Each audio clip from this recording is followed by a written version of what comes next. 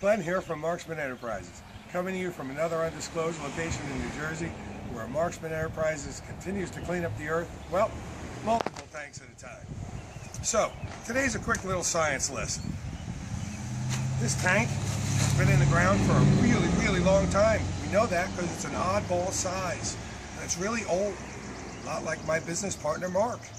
So, we don't know what size tank this is because it's an oddball size. So we use a formula, okay? It's the radius of this tank squared times pi.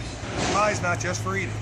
Times the length of it, divided by 231, we'll convert it to gallons. Now, because I forgot my whiteboard, it looks something like this. Now let's plug in some real numbers into that formula. The width of this tank was 41 inches, so the radius is 20.5. So 20.5 times 20.5 times pi, 3.1415, times the length, which is 93 inches, divided by 231, and you come up with a tank that is 531 gallons.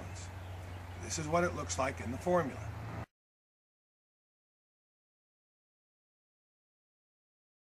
So, there's your quick science lesson on how we figure out tank size in the field.